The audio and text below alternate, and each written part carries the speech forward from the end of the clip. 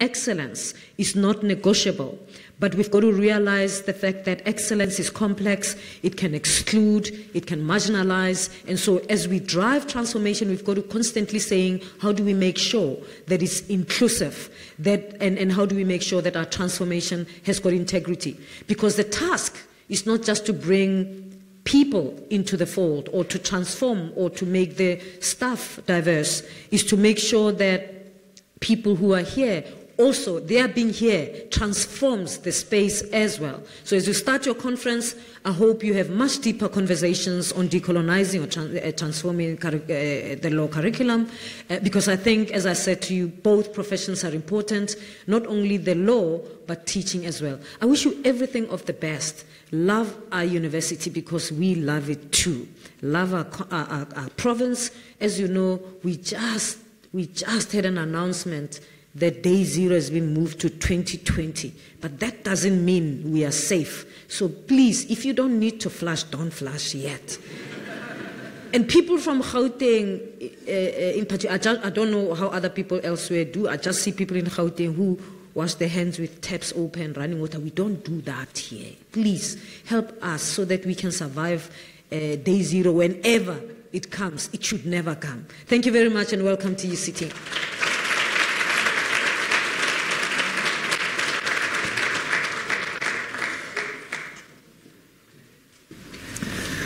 Thank you so much, Professor Pakeng. It is always an enormous honor to introduce Justice Dikgang Moseneke, even though he requires no introduction. But for those of you who have not yet read his book or are not groupies, let me just give you some of the highlights. Justice Moseneke was arrested and imprisoned on Robben Island at the age of 15. He received his BA and B.Yours degrees while in prison, and subsequently his LLB degree. In 1978, he established the law firm of Maluleke, Sariti, and Moseneke.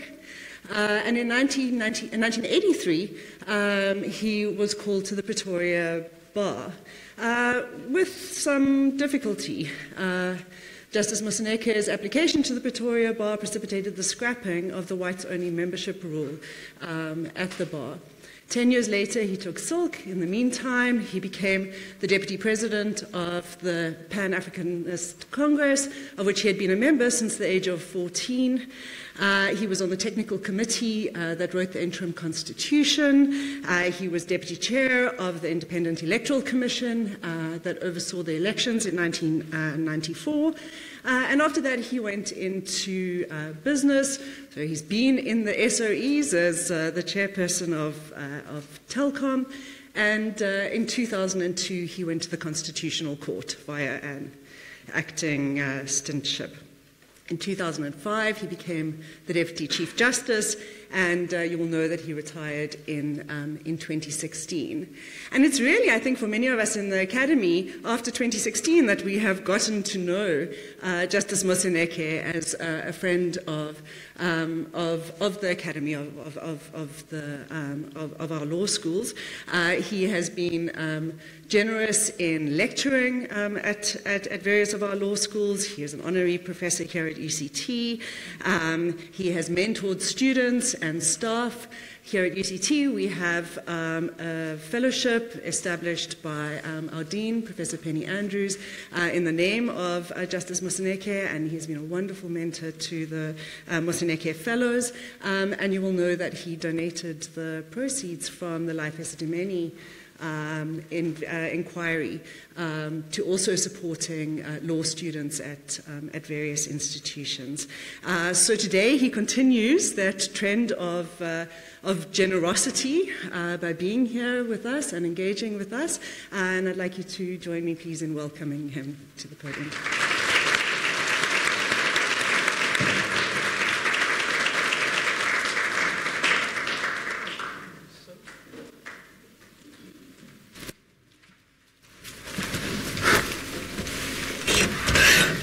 VC, Pakeng, these chairs are uncomfortable when you have been living for long. I've been trying to wind myself out of the chair. It's a privilege to be at your university. I've known you for many years, and I am truly privileged to have you welcome me, and Professor Smythe. Thank you ever so much. I am grateful. I often hear these things and I can't identify with them. It's a little like somebody talking about somebody else other than me. Let me start. I have like 30 minutes of talking, and I'm going to take 15 minutes, 10 minutes of questions, and I'm going to disappear. I come often to UCT as an honorary professor, and I have stood here a good few times, I think. But today, I do so talking to law teachers. I prepared a little text, and like a good old judge, it always gives you the discipline of staying on the text and therefore higher levels of efficiency and intellectual forthrightness. I would hope someone would get on with it. I owe my presence here to Professor Dikgang Moseneke, Professor of Private Law at this esteemed university. I've since been told that she was a messenger. Where's Jackie? Oh, there you are. And that she was not the real thing, I was told, and that she was actually sent around. I think you said so, Professor Tracy, and that I should indeed, and I'm happy to acknowledge the chairperson of the Society of Law Teachers, Professor Puseletso Litete from UNISA, and therefore it is a privilege to be the guest of the Society of Law Teachers of Southern Africa. In her invitation, Professor Moseneke suggested that I talk about the legal profession and decolonization of knowledge. Later, she added that the option to talk about economic justice and property clause in the Constitution is available to me. I chose to avoid both and rather talk about the law and not the legal profession, and the decolonization of knowledge within the context of jurisprudence. And I sidestep the more topical contestations around economic justice and the land question. Both issues are best left to politicians of all ilk as they rev their engines towards national elections in a matter of months. If you had forgotten, I've chosen to talk about decoloniality and the common law. I will argue shortly that the historical induction of the common law was, and in some senses continues to be, one of the centerpieces of the colonial project. In order to do so, I explain in theoretical terms the intersection between the notions of decoloniality and of jurisprudence. This I do in order to prompt the debate about the way we view the law and how the law may be freed, albeit partly only, from its colonial vestiges and indeed indiscretions. My next plank will be to point to the express provisions of our Constitution on the place of the common law in our transitional arrangements. At this point of my discussion, I will remind you that it was not a given during the negotiations, but rather an outcome of the negotiations, that the common law would survive the demise of formal colonialism and apartheid.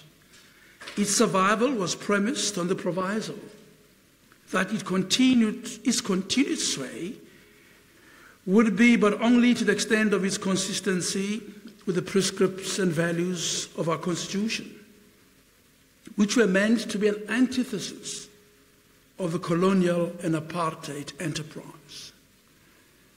Thirdly, I will question whether law teachers, that is yourselves, and the judiciary have displayed a willingness to embrace the constitutional injunction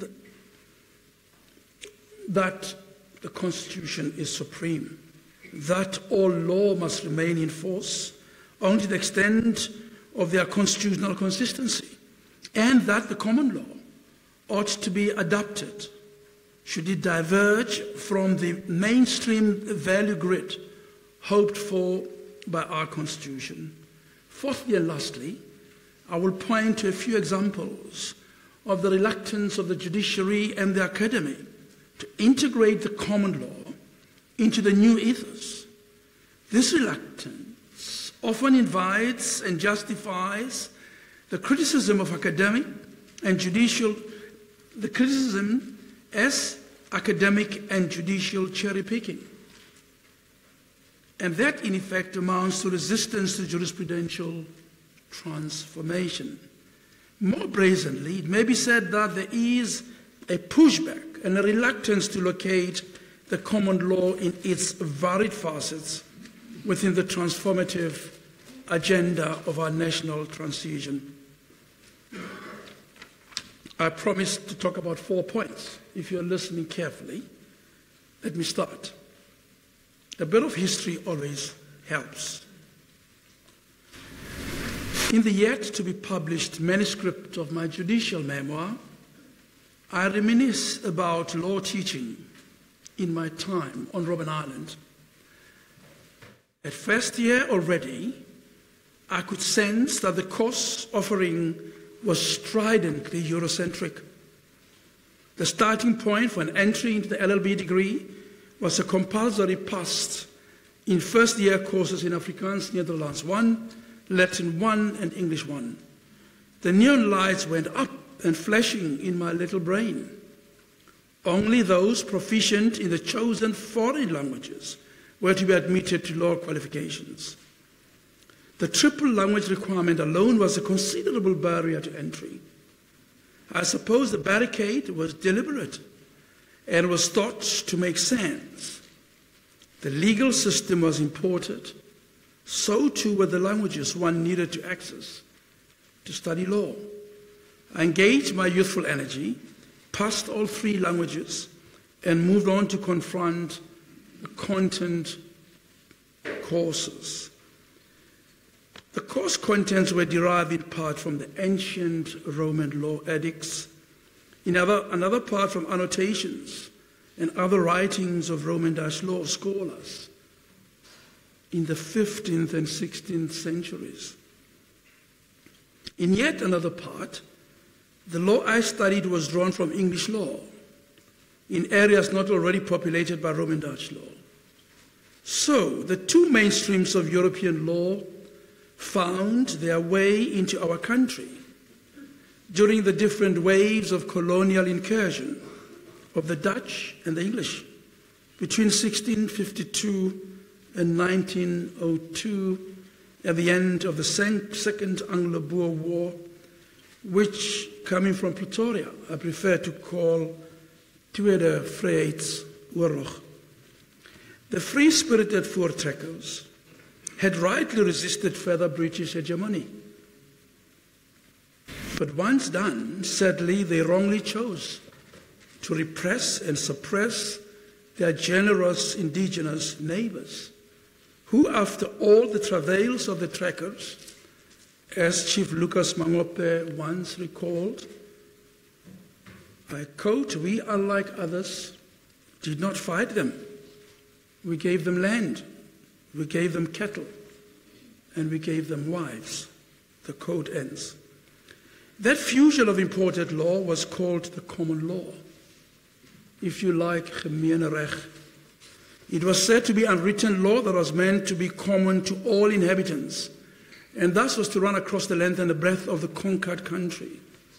It was deemed to be binding on everyone who find herself on the amalgamated land that later was called the Union of South Africa in 1910. I need to add that the Union stipulated that only people of European descent would be citizens. But the laws of the Union would bind the voteless and indigenous inhabitants nonetheless. This meant an installation of what was called the common law.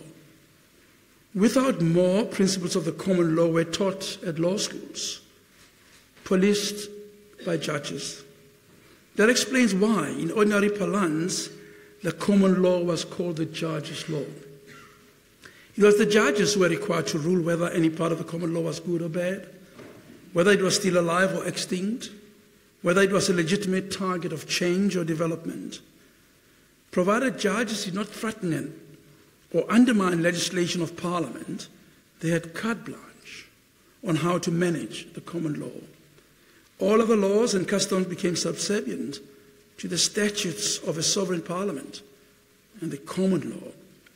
But when the common law and legislation appeared to differ, the two had to be read harmoniously in order not to offend the intent of a sovereign Parliament. That was how the colonial conquest cookie crumbled. In that setting, indigenous law and any other system of law counted for nothing. Perhaps the most adverse and inhumane impact of the supremacy of the common law was in family law. Marriages of black people were not marriages unless they were settled according to marriage laws that gave effect to the common law. For that reason, marriages concluded in accordance with the African indigenous law, the Muslim religion, or under the Hindu custom, and other customary or faith-based marriages suffered invalidity in the eyes of the common law, with devastating and degrading results. The law attached no value or results to otherwise valid marriages. Parties, and in particular women, were left without dignity and legal protection due to married couples. In a dispute or the end of the relationship, no enforcement through the courts was permitted. The children of their marriages were deemed illegitimate. On separation or death, the property of the parties was considered unregulated. In short, the hegemony of the common law caused inequality, pain, indignity, and alienation. That was the mainstream of the law I had to master if I wanted to pass, which I did. The turf battles between the Roman Dutch law and English law were obvious to me as an innocent bystander. The Afrikaner ruling elite, and in particular the law academics and judges, urged for the supremacy of the Roman Dutch law and went to great lengths in their literature and court judgments to oust the leftovers of the colonial imposition of English law, which was tolerated only in commercial law where the common law was inadequate. And yet the law schools and the courts had a blind spot. They never gave a thought, nor did they care that the common law was a colonial imposition on indigenous and other people of the country.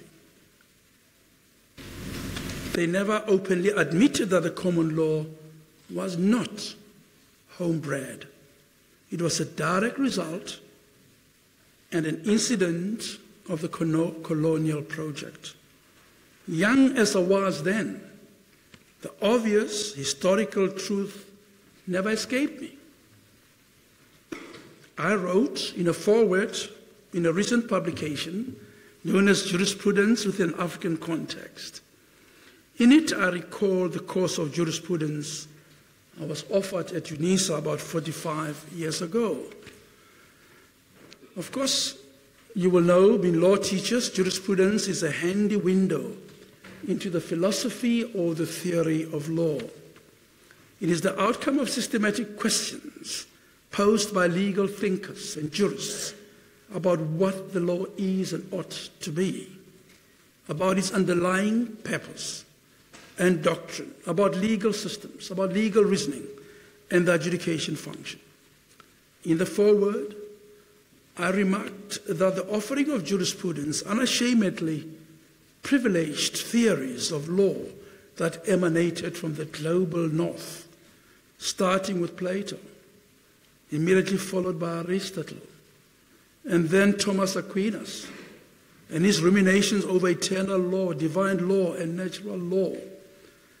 To pass the postgraduate law degree, one had to display a reasonable mastery of the legal positivism in its historical variants, starting with Thomas Hobbes' social contract, and later annotated by John Locke. One had to contend with John Austin's early formulation of legal positivism, and in its later versions through the prism of utilitarianism of Jeremy Bentham, and the command theory of H.L. Hart, and his emphatic rejection of the necessary connection between law and morality. Law students had to grapple with legal realism, as propounded principally by American realists like Oliver Wendell Holmes Jr., Jerome Franklin, and Roscoe Pound. At the time, law schools could not escape, as I've said earlier, the continued competition for higher place between English law and Roman Dutch law, perhaps a relic of the Anglo-Boer colonial contestation. For us, students of jurisprudence, this meant a compulsory study of continental thinkers, like Immanuel Kant, who taught the doctrine of a state based upon the law, a rechtsstaat. In Kantian terms, a regime can be judged by no other criteria, nor be assigned any other functions than those proper to the lawful order as such. For much the same reason, we're compelled to study Hans Kelsen, the pure theory of law, include the hierarchy of norms that owed their blind bindingness to the basic norm, or if you will, the Grundnorm of the state or nation. In that setting, as should be expected, African indigenous law, customary law, and the underlying notions of personhood, Ubuntu, and kingship, and the related communitarian value system did not feature in the jurisprudence offering. It was an optional course which was taught as an adjunct to a course known as native administration. Indigenous law's underlying normative scheme or claim to the status of law were irrelevant and at best unimportant. Indigenous law was not the law of the land. Its force did not run across the length and breadth of the country, nor did it bind all citizens. It applied variedly, and only at the election of the parties or litigants with the right to opt out. In time, indigenous law was open quote, qualified, close quote. It atrophied, virtually succumbed until it was partially resuscitated by the democratic constitution. And that constitutional space allowed judges, as you know, particularly in the Constitutional Court, to write about the place of Ubuntu and the seminal bedrock of indigenous social organization. Thus, the clamor for revisiting the underpinnings and usefulness of the common law is fueled by a history, which I've just narrated, that says that the grand theories of law and society, of law, society, and justice, that sprung from the global north, did nothing to shield the global south from the abiding injustice and scorn of coloniality. Together with these social constructs, its theories, its practices, its hierarchies, and indeed violence. So, what is decolonization or coloniality? Walter McNaughton, a very expansive thinker from Latin America, writes in a work called The Darker Side of Western Modernity, Global Futures, Decolonial Options.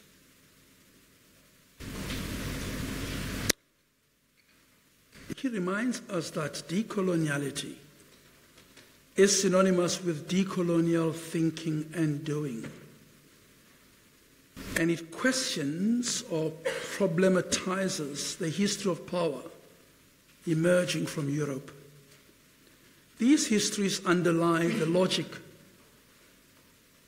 of none other than Western civilization, and therefore coloniality and modernity.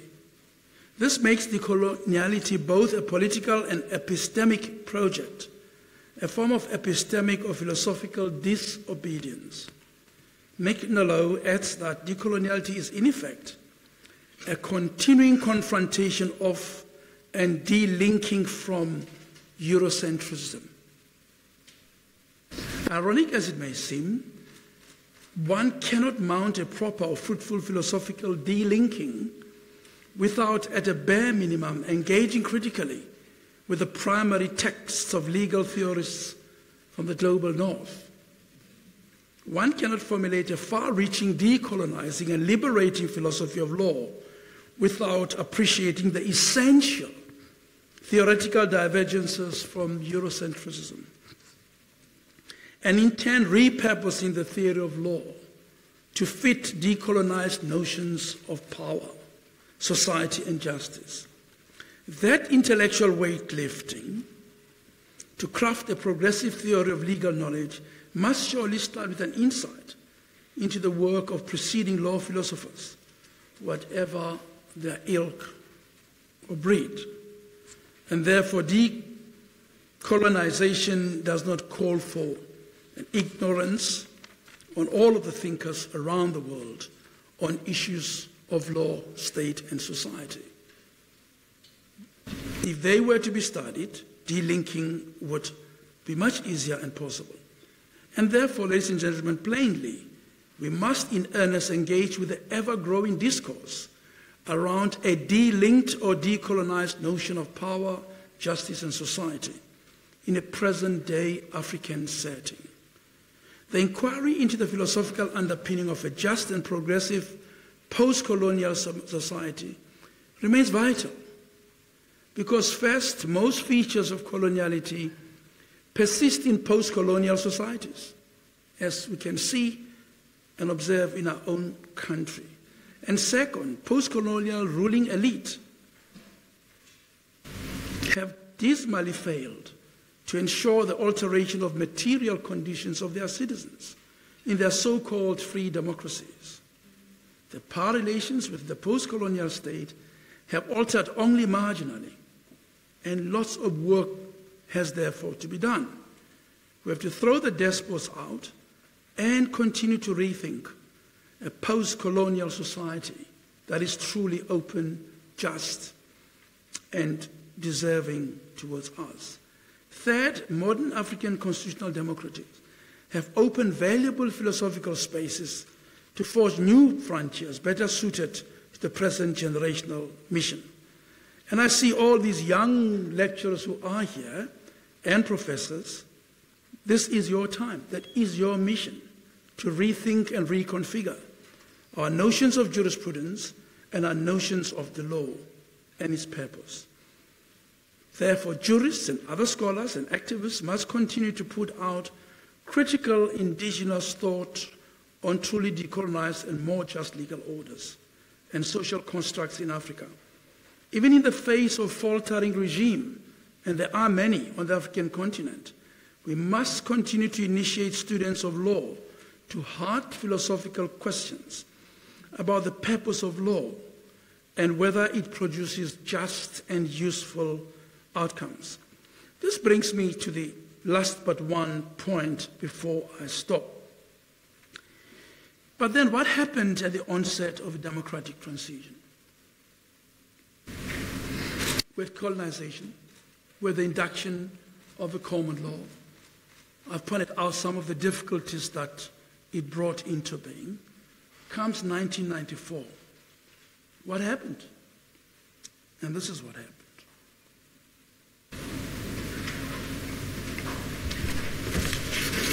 When negotiations were embraced, the notion that the common law would continue to operate is one that was highly contested.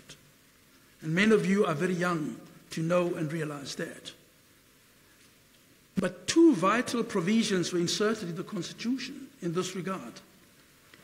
The first of these was Section 39(2) of the Constitution.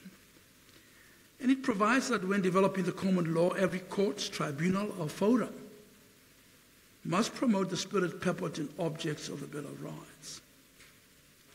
So suddenly a framework was put around the common law. It was not a free-ranging agent with its colonial origins, it had to be developed and within a particular framework, and that framework is one that promotes the spirit, purpose, and objects of the Bill of Rights. Some that did not exist before 1994. And the second provision, equally important, provides that the Bill of Rights does not deny the existence of any other rights and freedoms that are recognized or conferred by the common law, customary law, legislation, and the provision goes to the extent that they are consistent with the bill. The injunction is fairly plain. It means preserve the good and dump the bad. As Johan Klichler, my esteemed colleague at the Constitutional Court, put it, we had to separate the good from the bad. That was our duty. And that's the duty of every academic and the duty of every judge in this country. Or in the words of the esteemed Ismail Mohammed, we had to shut the door firmly on our shameful past and preserve of it only that which is useful and nothing else. And to wrap up, therefore, it is quite clear that you have a common law, which is a construct of coloniality, that survives the transition, only provided it comports with the values of a new society, which is the antithesis and the opposite of what apartheid and coloniality was. The last point, before I conclude, is that there has been reluctance to embrace this brave new world that the Constitution puts in place. Many professors have walked into their lecture halls and continued like the Constitution was never enacted. And they sought to draw all the inspiration from Foote and van der Kessel and van der Linde. And let me pause to remind you, and you are young, I'm happy to say this. When Roman Dutch law was developed, it was during the feudal times. It was unfettered power of the lords and ladies of the feudal system with unqualified ownership, not only of their land, of those who worked on their lands. And it was in that context that what we often vaunt as the common law and Roman Dutch law was developed, and so too the English law. So the minute we identify and understand that these are constructs which develop within an oppressive regime, it will free our own minds to try and relocate valuable common law in many parts into where it is as a useful part of our transition to a better society. Now, you know that reluctance has attracted criticism as a form of fifth column within the academy, within some or all of the law schools, and in some courts. And I want to suggest that it is highly dangerous to go on cherry-picking what is suitable in the Constitution, what you like, and leave out what you don't like and hang on to the past in an unhelpful way. Few prominent examples. The Constitutional Court in administrative law, here a case, the pharmaceutical. The argument before it was that there are two systems of administrative law. The one was the one premised on the common law, another premised on the Constitution. And Chaskelson P., who was head of the court, pronounces very vehemently, there is one law in this land, only one law, not two laws. There's one administrative law and not two administrative laws. One under the common law and one under the Constitution. The Constitution is an overarching, supreme document from which all administrative law must flow. And that was put to rest.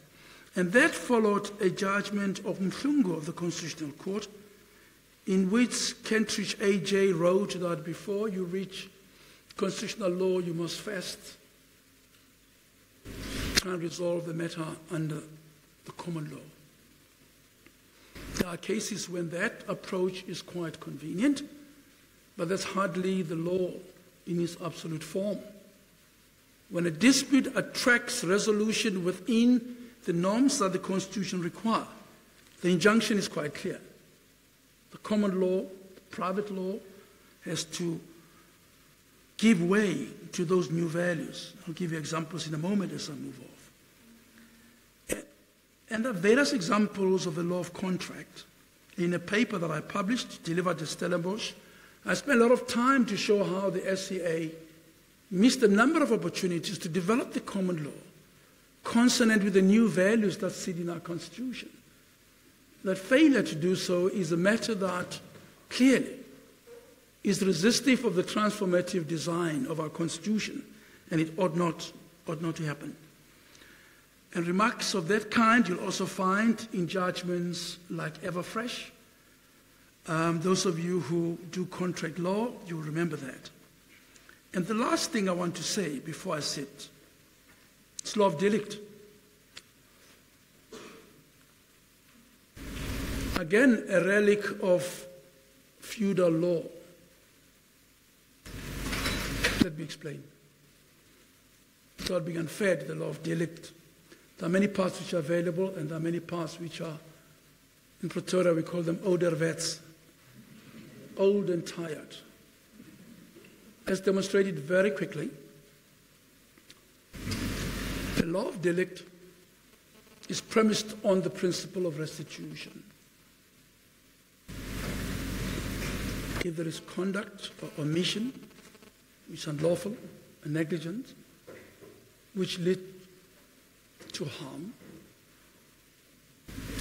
the victim or the claimant would be entitled to recompense, provided the victim can demonstrate patrimonial loss.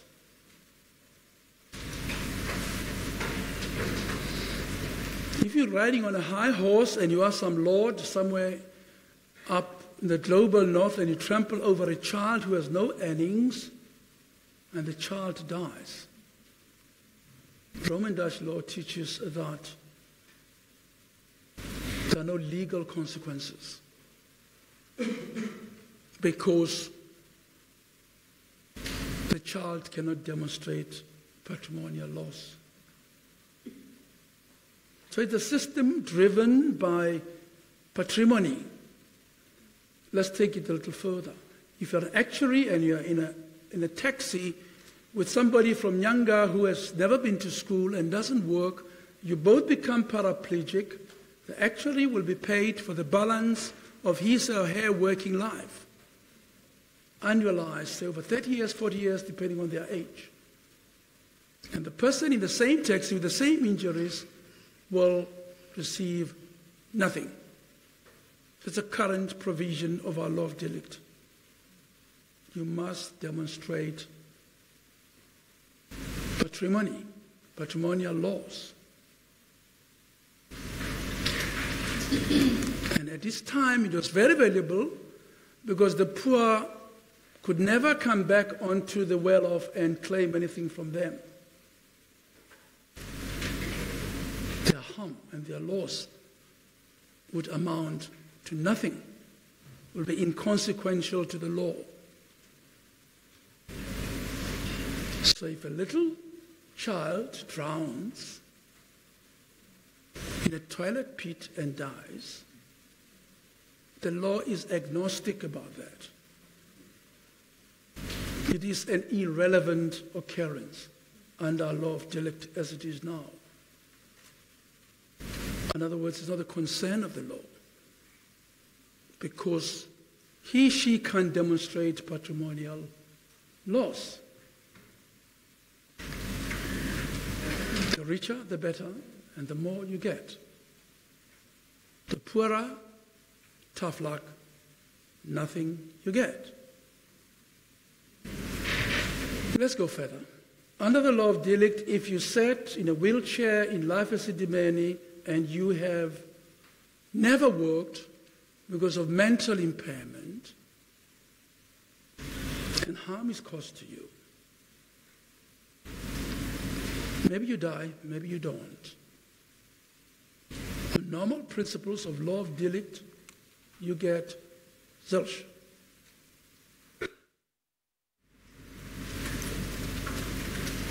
in the face of a constitution that tells you that achievement of equality is vital, that tells you that human dignity is central to our enterprise to change society, that tells you that you have access, a right of access to proper health care, that tells you that public officials owe you a duty of proper governance, following the principles set out in the Constitution. That tells you, by and large, that you're entitled to be a good citizen, treated well, and have access to public goods in a fair and equitable manner. That's what the Constitution requires. And the common law says, if you're dead, sorry, tough luck, goodbye. And I'm doing this and exaggerating the situation in order to be able to bring home to you, I hope, the duty that you bear. There are no special TEF lines. Law teachers ought to embrace, firstly, the change that happened in 1994. Two, that the context within which customary is not only the common law. Customary law that demeans and purpose to treat people were struck down consistently at the Constitutional Court. Bare. Women may not inherit from their fathers. They've struck that down.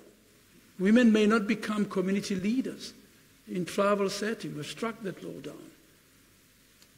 Common law is no different.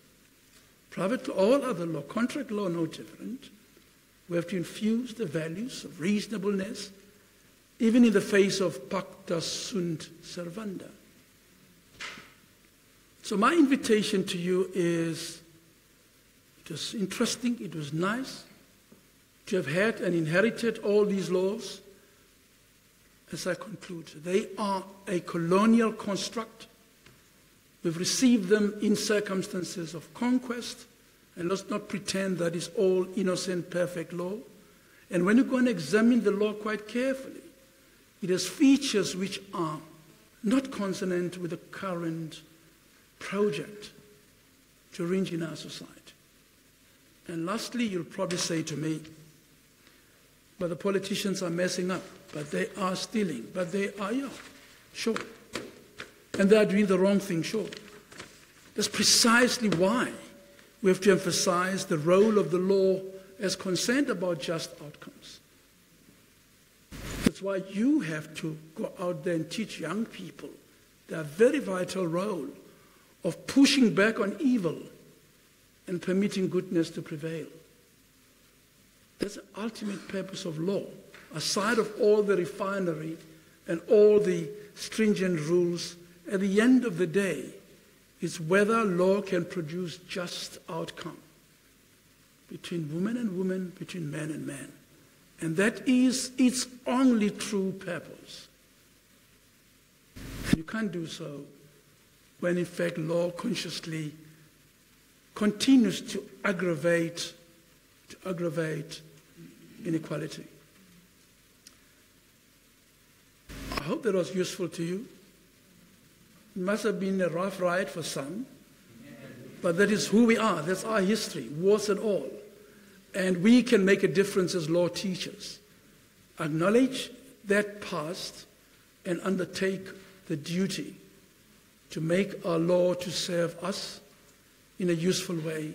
And the common law can be put to that use very valuably. Thank you for listening, and God bless.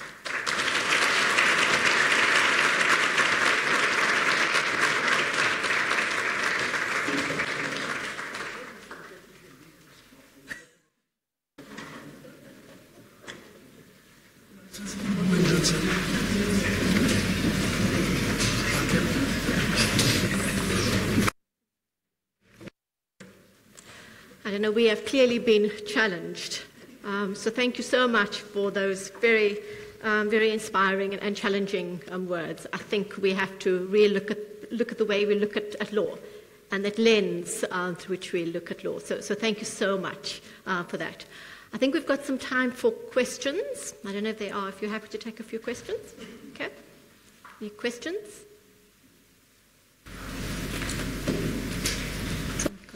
Okay. Right. You can go ahead.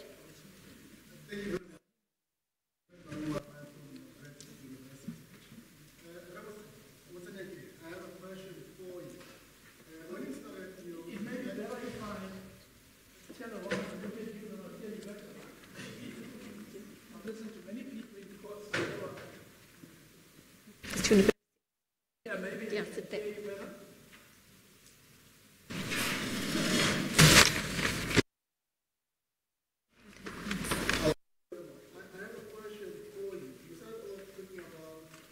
challenges in family law and and what the end result will tell you, of course, your critique of jurisprudence of the Supreme Court of Appeal.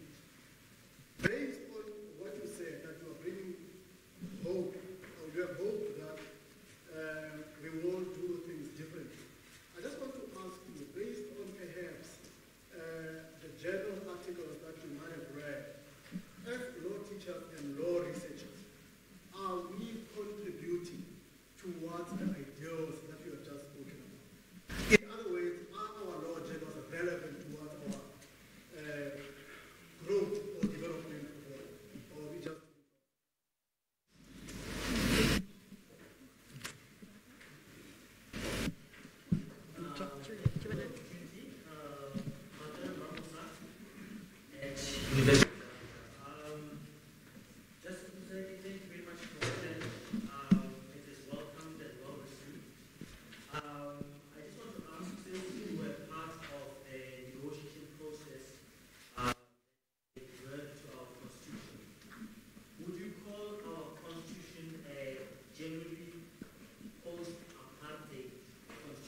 in the sense that why was the preamble not specific enough as far as recognizing that we come from a tripartite society, or even go even further to include post-coloniality, like in the preamble? Why didn't it go far enough? But rather stood and said a phrase like healing the injustice of the past. You know, very, very vague, almost like, you know, let's forget about it. It happened, but let's forget about it. But basically, if it was specifically post-colonial, then we have that injunction to be more critical about our law. Well, I've got two questions. I think let me answer them quickly. Firstly, one, journal articles. I think the quality of journal articles in our country is very high. The question is, do the articles engage our law teachers helpful? You've heard my address. Some are, some are not.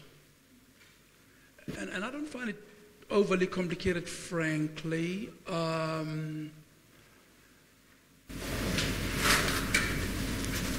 Every time you have to confront, let's say a case note, it will relate to the human condition. All disputes are located that way. Or at a theoretical level, maybe it's a jurisprudential piece. I think some law schools do it more than others.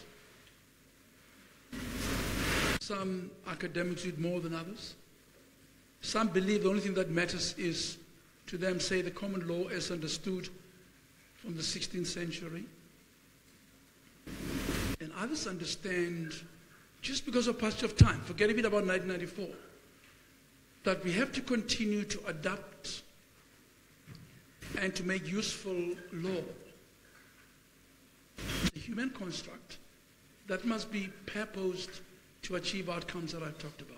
So yes, some of the journals are very useful and quite thoughtful and well-researched, and it is your duty to continue to make the points that I've been trying to make today, to make sure that law is not static in our country.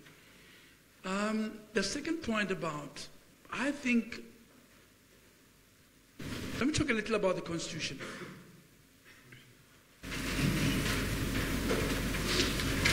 When you decide to take a trip to Mthatha and you take a vehicle,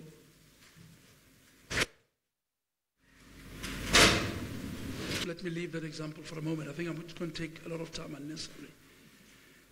There's a difference between what any government and politicians do and what the Constitution requires. a little bit of the difference between the Quran and what human beings do, Holy Quran, or the difference between what the Bible says and what people do. You don't take the Bible and put it up in smoke, at least if you're a believer of that particular religion. My position quite consistently has been the Constitution is not perfect. Hell knows, had we done most of the things in that Constitution the way we ought to have done, would have changed so much of the society. It's an easy, convenient diversion to say the Constitution is bad. You're not telling me if it was better, whether those who had implemented it would have done better. You can't say the Constitution is bad about access to health care, can you? But we know the money that ought to be used to access health care or education goes to all sorts of places, disappeared to all sorts of places. So we should be careful not to look for easy way out. You heard in my paper I talk about post-colonial African states who are not doing their work. So we have to also assume that responsibility. And you as law teachers, as the courts have done, we've consistently said the law has not been followed. So we must be careful not to find very easy, ready excuses. And the Constitution, I agree, doesn't talk in many words, but it says that we recognize the injustice of the past.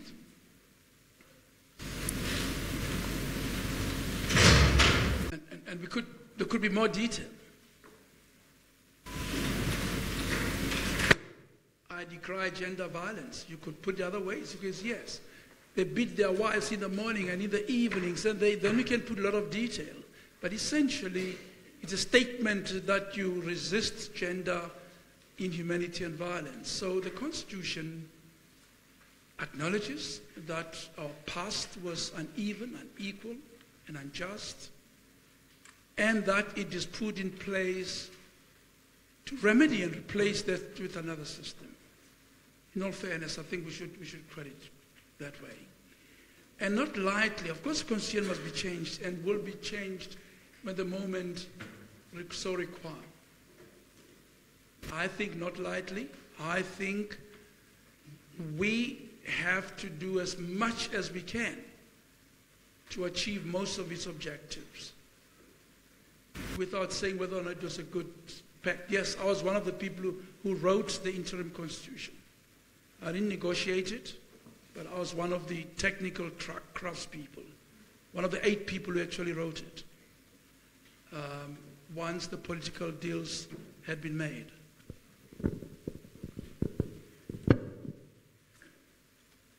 One question there. Yeah, Justice Moseneke.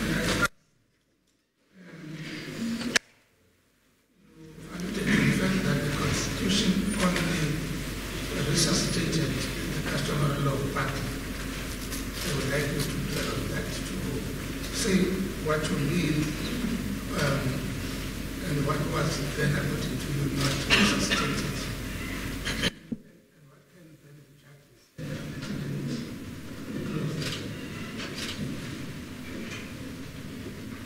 Another question, we can do the two together. No. Justice, mine is an ideological one. If welcome to say no, and you answer me. If our constitution is touted as a liberal constitution, and we understand that liberalism is again a colonial project, how do we then expect a colonial tool to decolonize us, as it were? So I see a huge contradiction in an attempt to use a colonial tool, for lack of a better word to describe our constitution, to then try to transform our society. And irrespective of the attitude of our governments, the fact remains, part of why we have in the constitutional review is that, in essence, substantively speaking, because of the liberal ideology,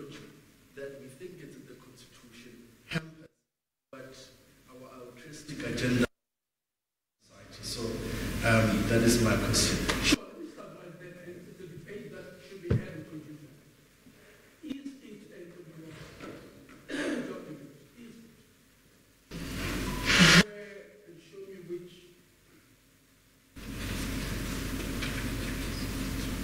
It's again, a tag is convenient to make the argument. But is it? I've written an argument. I think it's more of a social democratic constitution than a liberal constitution. We won't find a liberal constitution entitlements to social goods that are listed the way they are, and which are enforceable and entrenched in the constitution, and actually justiciable. You won't find, in fact, one of the big debates in 1994, on the review of Padian, and you went there, was whether or not that or those provisions ought to be there at all. If you go and look, provisions of social rights, those were written in more specific grants in our constitution. Something, if you show need, you'll be entitled to that. So there's anything that liberal notion that what we need was no more than to regurgitate some liberal document and say there you are. Let's pause again.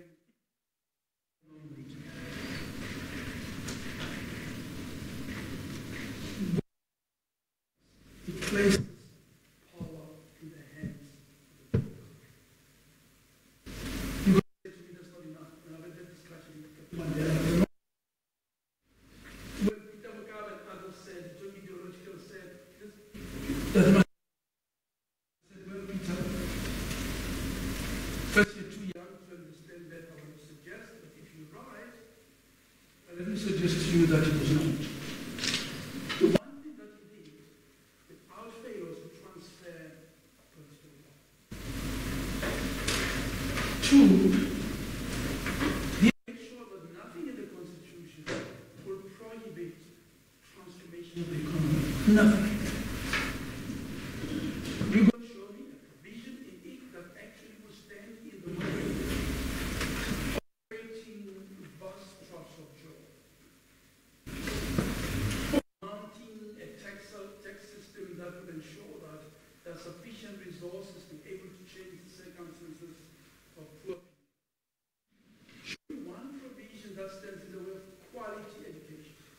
It's a primary. Let's forget about universities for a moment. Good quality education. Show me one provision that stands in the way of building decent and proper facilities for our children to start. Back to the school where I started. It's it does not. The trick is to go and fix those basic things, the window panes and the playgrounds and the clinics and the. So we can't escape that life and say the Constitution is bad and therefore we have no responsibility to ensure that we work it. So you can hear my difference with you is quite sharp. And the difference is this: is that ideological duty was to get out there and go, and nothing in the Constitution stopped. If anything, it requires it. The Constitutional Court had to order access to anti-tobacco.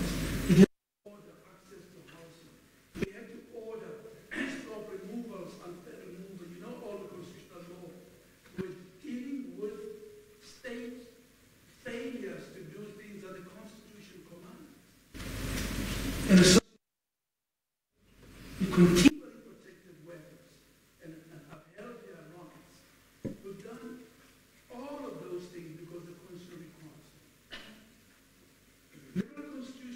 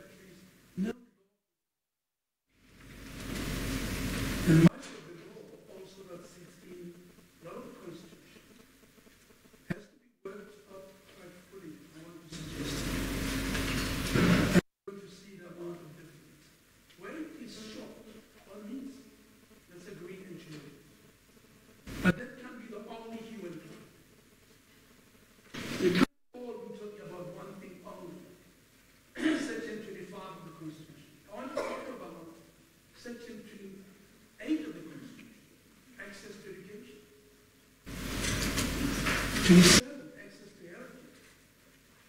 26, access to housing. Those are the things that keep me awake at night. Should there be justice, there should be land justice. What steps should be taken? We ought to think them through carefully, systematically, collectively, and come to and apply it in a way that will benefit the people of the country. That's the ideological debate we've had, right? Less law and more ideology, right? Sure. Thanks. You asked me a question about customary laws, and I'd like to get to that. It makes one important. Most of the remarks I said about common law are the opposite side of the fate of customary law. As you have in my paper, it was trampled upon so vigorously that by the time the transition came, very little of customary law was left. And if you went and looked for decided cases before 1994, you'd have to go and look at the Native Appeal Court or something like that. And by the way, all the judges were white.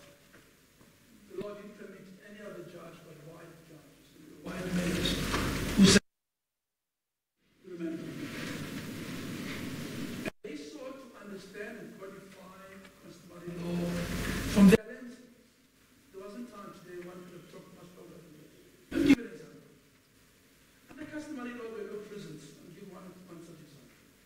It was a very effective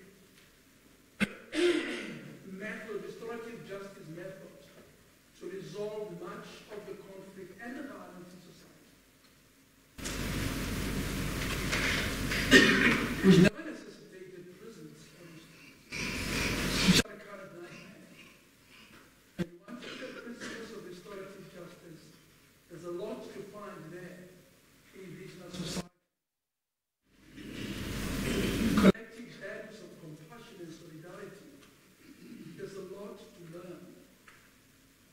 So when we talk about the Eurocentric worldview, it's one that says the individual is the beginning and the end of everything.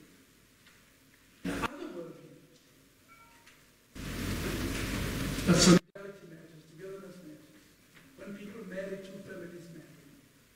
When children are born, they're never illegitimate. They're born into one family or the other. And they're embraced and never treated as illegitimate. And you would know more examples of customary law. All of that got lost in the process of the colonial march. And so for 300 years, or maybe less, 200 years, there was no room to allow that law to flourish. And in as the common law flourished, customary law was stunted. And in 1994, we said, well, both are entitled, are part of our law. And courts are obliged to apply customary law in order to provision. Implying that the courts will have to determine when is it applicable. And apply customary law. But customary law, too, like common law, had to comport with the Constitution. And you know the writings of the Constitutional Court, which was taught about its place and the difficulties of its history, and how we ought to continue to apply those parts. But we discard those that are bad. If they discriminate against women, it's no good law. If they themselves law ought to be rejected, and you've seen the court respond to those circumstances from time to time in judgments. What this fate will be is something that is in your hands, you as law teachers, academics, thinkers, researchers. And we've given guidance to the Constitutional Court of what are the possibilities. Thank you. So much. And once again, thank you. I think you've given us the challenge, Justice Moseneke, as law teachers, both in terms of just our general teaching, but also in terms of how we proceed in terms of the conference. So thank you once again. I just want to get to some announcements and some house rules as we proceed. Our first panel is to start at 2 o'clock. So just before we start, just to say thank you to our sponsors, UCT Law at Work, who helped organize, and of course to tutors, LexisNexis, and Oxford University Press, just for sponsoring all the little things that you have kind of with you. The other thing, just to remind you of that, if you do have a paper, there is a book project that's coming out of this conference, and we'll talk about the details of it a little bit later, but just kind of bear that in mind, that there's a book project that we're looking at. Okay? So that would be something to work towards. And then talking just about your presentations, if you will just check, there may be some changes, not to the panels, but to just some of the members of your panels. If you can just have a look, the notices will be up outside the doors of the lecture theatres, and then on the various notice boards outside. So please just have a look at that, and then of course have a look at the electronic means. We've got a law website, and then Twitter is the other thing just to have a look at. We will be recording your presentations, and the reason for the recording is because we have to give you prizes, okay? And we hopefully will be able to give the prizes after the event, because the gala dinner takes place before the final papers.